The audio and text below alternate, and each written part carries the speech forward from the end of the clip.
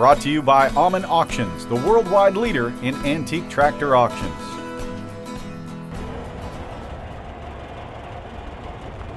This is an NTX Jeep, the original Jeep. This is built by Minneapolis Moline.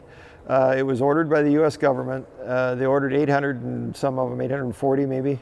To our knowledge, there's about 26 of them left. We think this is one, possibly the only one that's in original usable condition.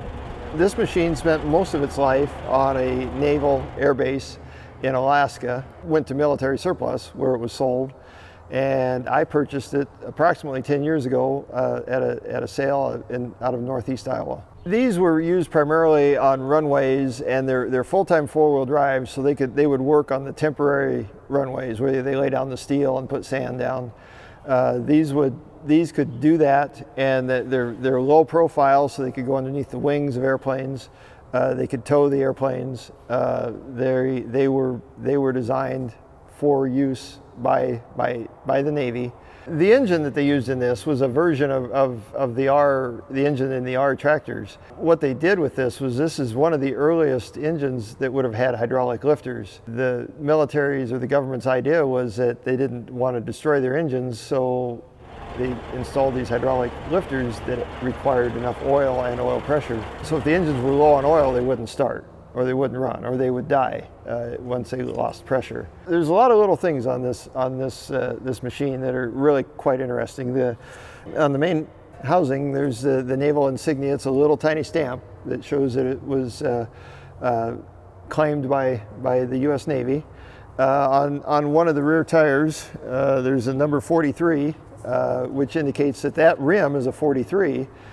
We think this machine is a 42, so obviously that rim got changed somewhere along the line. The fire extinguisher, if you can see it here, the fire extinguisher bracket, this one happens to be brass. The first year of production they were brass. After that they went to a cast, and there was a lot of them had this fire extinguisher bracket and a fire extinguisher, which we don't have, unfortunately. They had the bracket on both sides. This one has a lot of the original markings, original numbers. Its name that was named for the airfield that's on here.